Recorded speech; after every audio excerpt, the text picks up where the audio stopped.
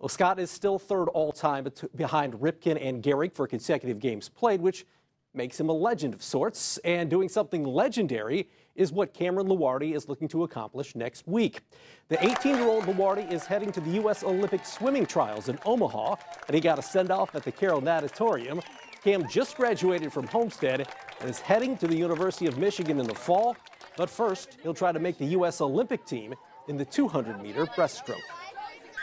Something I've dreamed for my whole life. It's just a big overall goal I've had, and it's just all coming together finally. So I leave Friday afternoon, then I have to go land, get my COVID test again, then I go register, which is probably going to take forever, and then I have a time trial Sunday, and then I swim my event Monday. As of now, I'm seeded that I could make finals, but we'll see.